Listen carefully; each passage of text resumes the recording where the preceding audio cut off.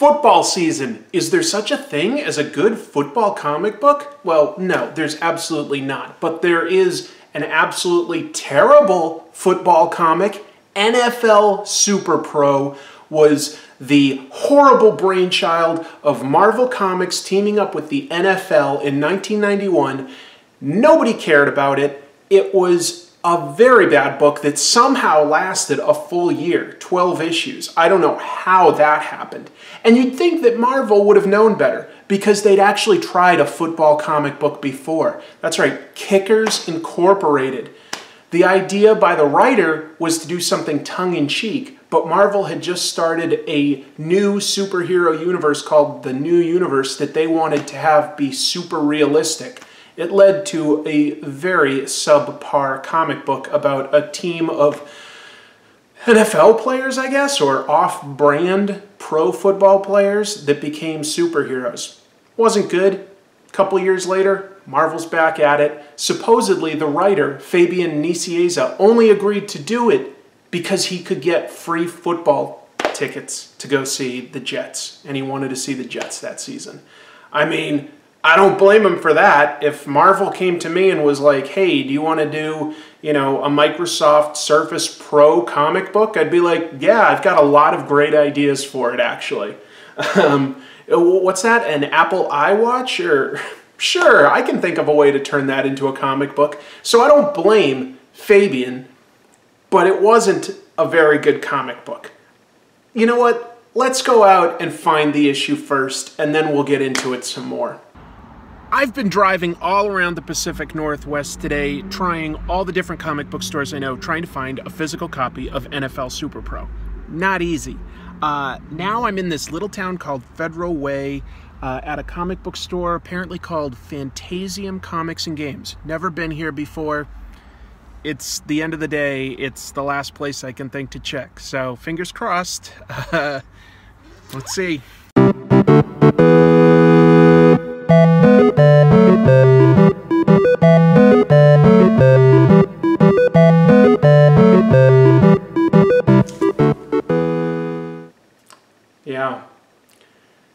Yeah, I found it. I'm not exactly 100% happy that I physically own this, but this is a comic book that, because of the NFL license, you can't get it on the Marvel Unlimited app, so I had to pay for a physical copy in order to review it. Wow, this thing is full of two tropes that are battling. One is how many pro football references can we have, and the other is how many just stupid, groan-worthy, just terrible, dumb things can we put in a single comic book. You know what? Let's see which has more. We're just going to read the comic book, we're going to try to have fun, and then afterwards, I'm going to see if I have what it takes to be a pro football player. I'll see if I can kick a field goal or throw a pass. I'm not an athlete. It's going to be embarrassing. I'll just tell you that now. All right, so let's read the comic book. Right off the bat on the cover, we have a really forced pro football reference saying he went from sacking quarterbacks to tackling crime. There are a lot of puns in this. Just know that up front. We're going to get through it together. It also says that it's a collector's item. I don't know how a first issue can already claim that it's a collector's item. That seems a little presumptuous. And it's guest starring Spider-Man because they had to be sure that at least some people bought this issue. I'm going to let Spider-Man and the collector's issue thing slide for now, but saying that tackling pun on the cover, I mean, come on, no, we're not letting that slide. On page 1, we see a man in crosshairs. This is Murtaugh, and the exposition tells us that he's being targeted because he's a criminal that cooked the books, but he got caught and he's about to turn state's evidence. He's about to basically rat on the people that he used to work with in the criminal underworld. Then on page 2, he's still in the crosshairs as he gets his car from a valet, pays the valet, and even starts to drive away. Note to assassin, at some point you are obligated to pull the trigger. You don't just watch your target all day. In fact, the assassin takes so long that our titular hero, Superpro, has time to stand in front of the gun. So we get a nice prominent NFL logo shot really early on. And the guy apparently knows Superpro's name, even though this is his first issue. Why is he sort of famous with this guy already? Never explained. The assassin knows who Superpro is. Superpro tries to talk tough, but all he does is sort of deliver lame puns. It's nice to be recognized by your fans, isn't it? How about a personal autograph?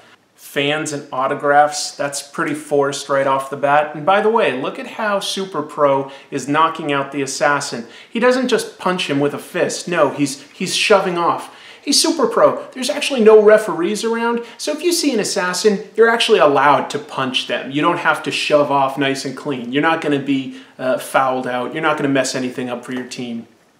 Superpro takes quite a bit of time delivering exposition, and it's important to the story.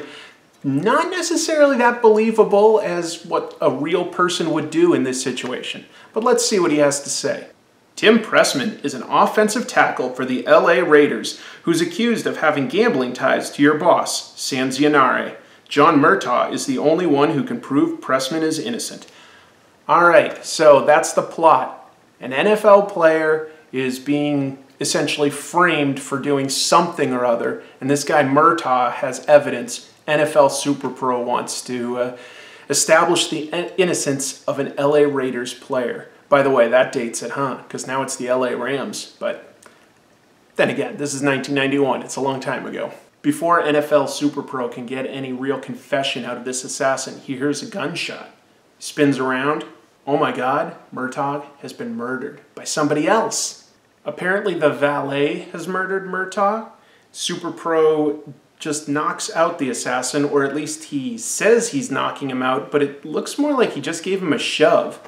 I don't know if a shove really knocks somebody out, but maybe that's one of NFL Superpro's ill-defined superpowers. Ugh, and the worst thing about NFL Superpro is basically his terrible, terrible superhero patter. His banter is just garbage. Look at him. He already made a joke just 1 page ago about, hey, do you want my autograph? He recycles the same exact joke. Look at him. Your good friend down there might want my autograph too. Dude, nobody wants your autograph.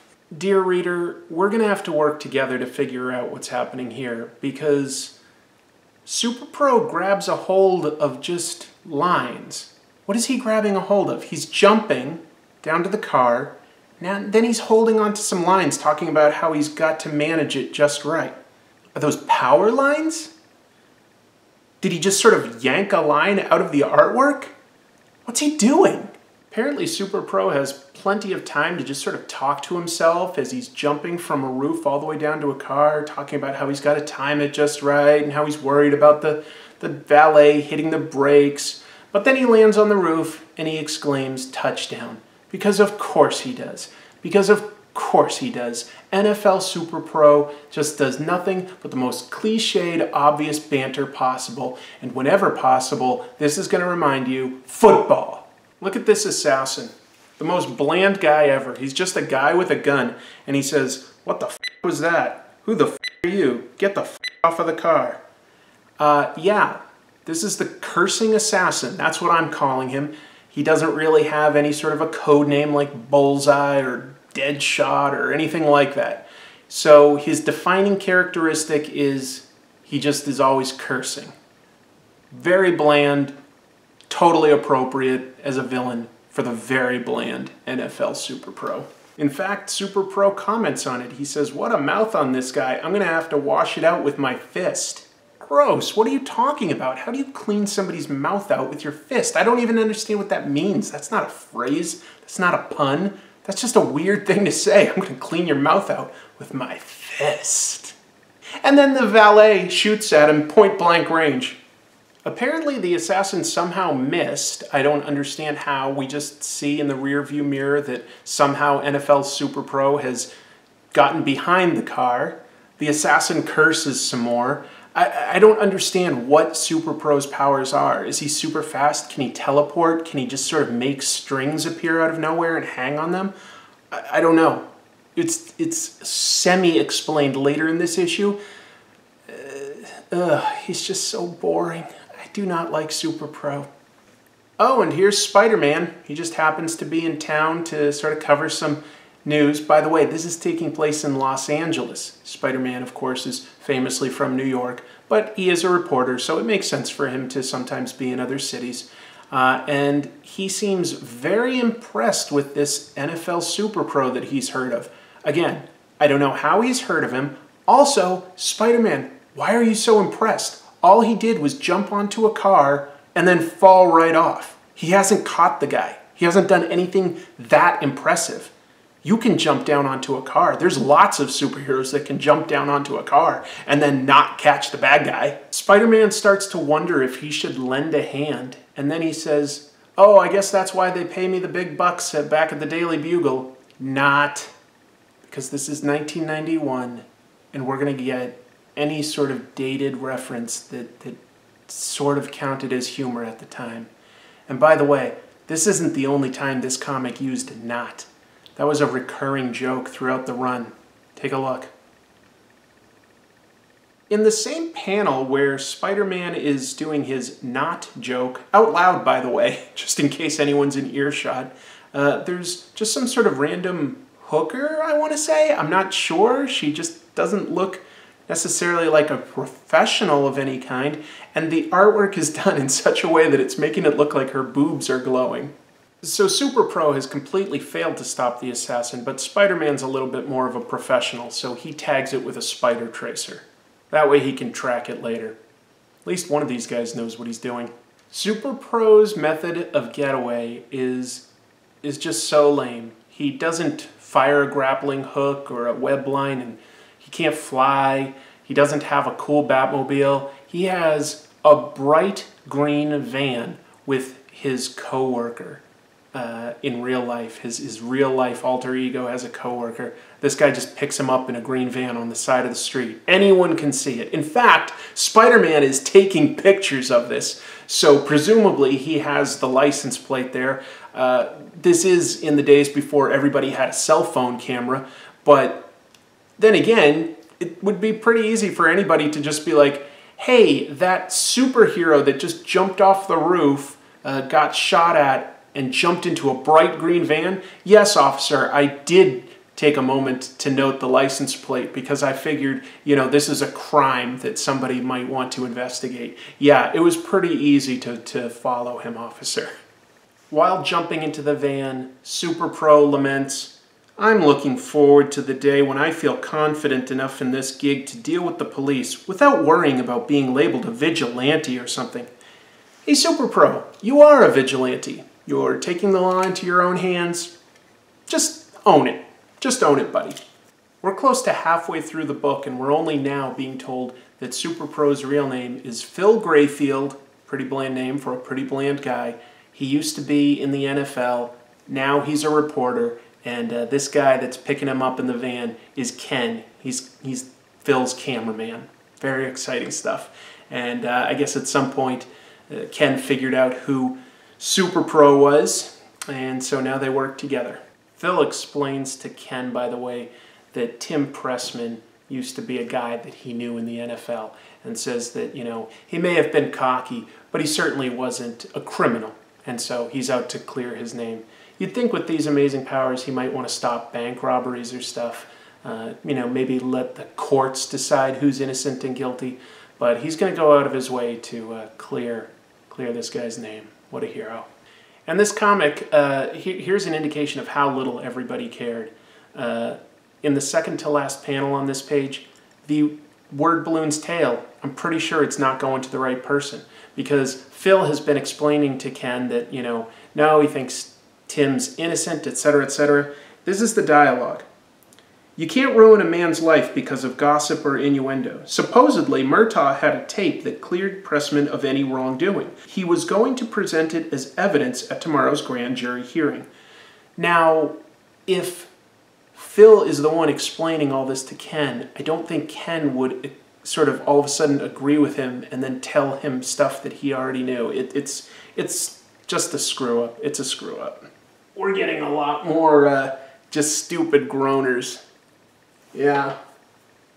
These references are forced, but there's a lot more stupid stuff going on. They call it a night, and Phil calls his girlfriend. She's also a reporter. Of course, Phil does, field reporting. He works for, I don't know what. It's not ESPN, but he works covering the NFL. She covers news. And apparently, she walks around her house in lingerie while eating cookies. I'll tell you something. Beautiful women do not walk around eating lots of cookies. It's very rare. They actually probably eat healthy. And they probably don't need to impress anybody when they're at home alone. So it's pretty unlikely she'd be running around in lingerie and eating cookies. That's a little hard to believe. Oh, and then just to sort of add to his heroic, amazing skills, Phil tasks his girlfriend with doing some research on Tim Pressman and this crime boss, Sanzianor. I can't even remember his name because I just don't care. I'm not even going to flip back a couple pages to figure it out. Who cares? Some crime boss. He tasks her with doing all the research. You figure it out. So here we are, a little more than halfway through the issue, and we get a one-page flashback that explains his origin. It's the worst origin of any Marvel Comics superhero that had their own title. It's terrible. First, Phil starts stressing about whether his girlfriend is a part-time gal pal, and he really spends a lot of time thinking about it. Look at this. He's talking about his girlfriend, and he thinks, always have to go for that last jab and an Emmy Award. That's why she's my part-time gal pal. Yuppies may be dead, but the problems we have coming up with catchwords for our relationships endure.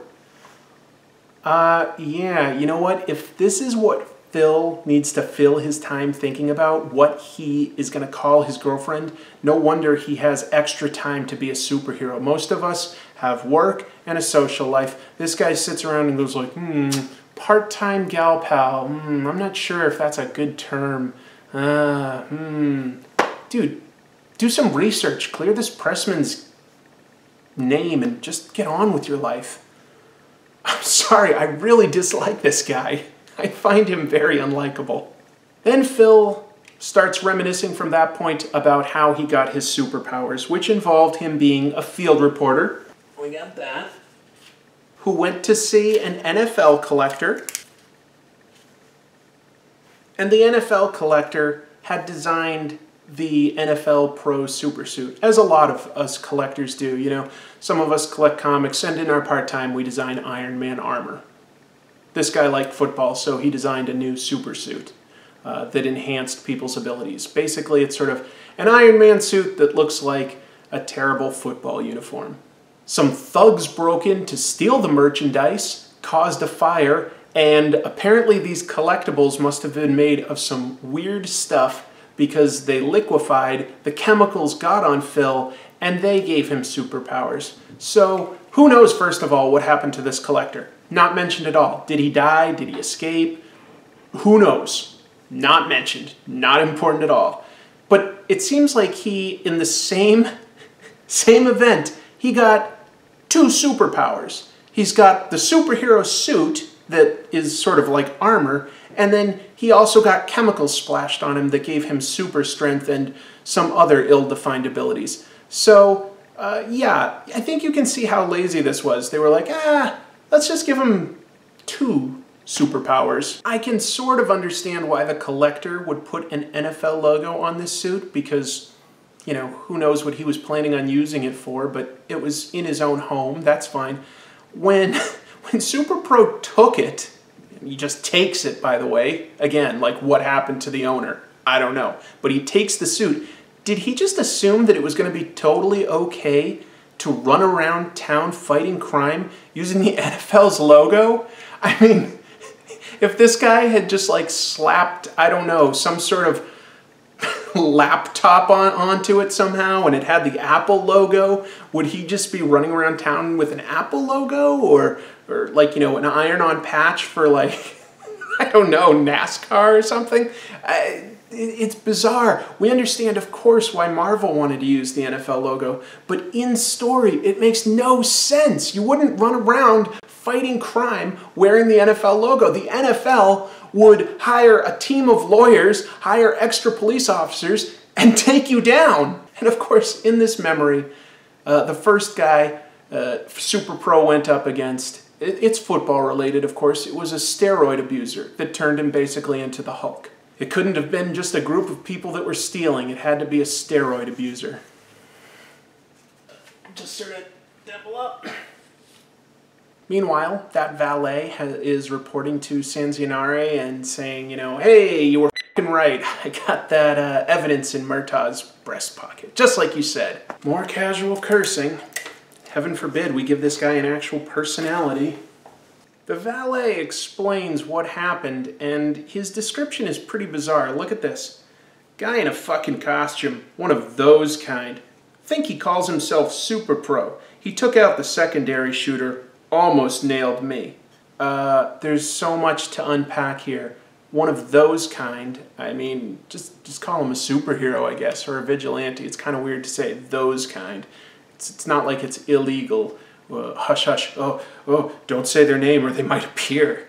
And then he seems to know the guy's name is Superpro too. Did Superpro get some business cards made up, or has he been dropping his own name when he does his field reporting? Like, that was quite a catch, and you know who else is catching people is that Superpro. He's catching a lot of criminals these days. That would probably make his coworkers start to ask questions, actually. But seriously, how does Superpro get his name out there? This is the days before Facebook and social media. I would love to know how everybody knows that his name is Superpro. He talks about wanting to avoid the police. He hasn't done any interviews, but people know who he is. Finally, this assassin says he almost nailed me. Well, no, actually he didn't even come close. He jumped on your car, you shot at him, and that was it. That was it. He didn't even really come close. He jumped after you once, and you scared him off with 2 bullets. He's not that impressive. Cut to the next day, where Tim Pressman is going to give a press conference, explain that he's innocent, and look who's covering it. Both Peter Parker and Phil Grayson, they look at each other, sort of exchange knowing looks, and don't say a single word to each other. Well, enjoy it, because that's the extent of their team-up. That's right, even though Spider-Man is emblazoned upon the cover and he's in this issue, these guys never talk to each other. They never team up and, you know, punch the same guy. This is their meeting, just sort of looking at each other and going like, oh, that guy looks interesting. In fact, we get another forced football, pro football reference as Phil Grayson goes, oh, looks like this guy recognized me. Must be a fan. Also, Peter says, I think I saw that guy on ESPN. So, another forced reference.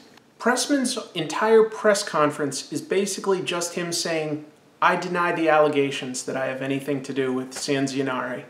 I'm less interested in what he has to say, or rather how brief it is, than I am with this haircut. I mean, I know it's the 90s, but I don't recall ever seeing anybody with a haircut like this. So Peter Parker has his spider sense go off, which warns him of imminent danger. He now has time to change into his Spider-Man costume, get up onto the roof, and there's that valet as an assassin with a rifle aimed at Pressman.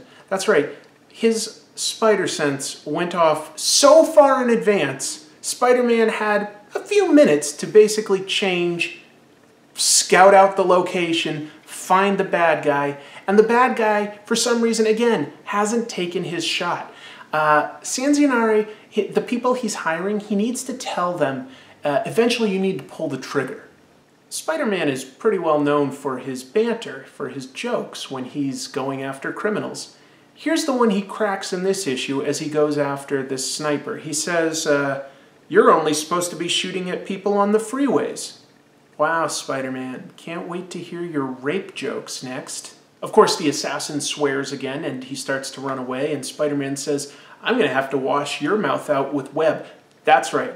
In the same issue, 2 separate superheroes have used the I'm going to have to wash your mouth out with blank joke. So Spidey isn't even doing original material. The freeway joke was bad, but at least it was original. Now he's cribbing off of Superpro, and that's arguably worse. Spider-Man, of course, tries to catch him with a web line, and he completely misses. Not only does he misses as the guy tries to jump between two roofs, and the guy plunges to his death. When have you ever seen Spider-Man miss, especially from like 10 feet away? I've never seen that, but it's apparently what it takes to move the story forward, because this story does not require Spider-Man to be in it at all. So he's basically completely incompetent. So obviously, like, you know, a man falls to his death right across the street from a press conference. Everybody's like, whoa, whoa, what's happening? What's happening? You know, the police show up, etc. Now, Phil and Ken just have the most bizarre conversation you can imagine. Look at this. Phil goes, "That guy who fell, that was the man who killed Murtaugh last night. Now more than ever, Pressman is going to be linked to Sanzionare." And Ken goes, "Now more than ever, Sanzionare is going to try to have Pressman killed." What are they talking about? Yeah, I understand an assassin just fell to his death, and that's news, that's dramatic, etc. But how does that tie Pressman to Sanzionare even more? Like, nobody knows. It's not like this assassin is going around with, like, you know, a Sanzionare logo emblazoned on his chest. That's more NFL Superpro's deal.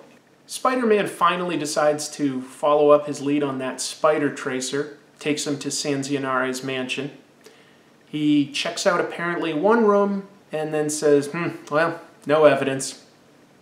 So either Spider-Man is lazy or incompetent, but either way, he gets absolutely nothing done. Nobody's at Sanzionare's place. Of course not, because they're going to kill Pressman, so they're not going to be at Sanzionare's place. Superpro is the only one smart enough to realize that Pressman is still a target. Superpro goes to Pressman's house, where a bunch of very generic assassins are getting ready to kill Pressman. Superpro jumps on top of them, and you'd think he'd say something like, you know, "It's first down," or, I don't know, "Time for some offensive interference," or something like that, right? Like, he'd have a football reference. No, he drops a poker reference. Look at him. He says, "Sorry, boys, this time the odds favor the house." I don't understand why a poker reference is in a football comic. It doesn't fit. It doesn't make sense. It's not necessarily overly cliche. Superpro just wails on these ninjas for a few pages. It's a pretty one-sided fight. But, you know, it's the guy's first issue, so we've got to make him look kind of impressive. He's just punching them and kicking them and has some really terrible banter, like, "Hey, you're a big one, aren't you?" And shouting that his name is Superpro, even though I think they already knew that.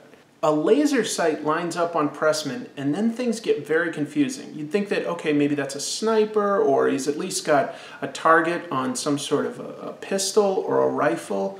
Superpro knocks Pressman out of the way, but on the next page, the next panel, there's a huge explosion, and it seems to be hurting the ninja.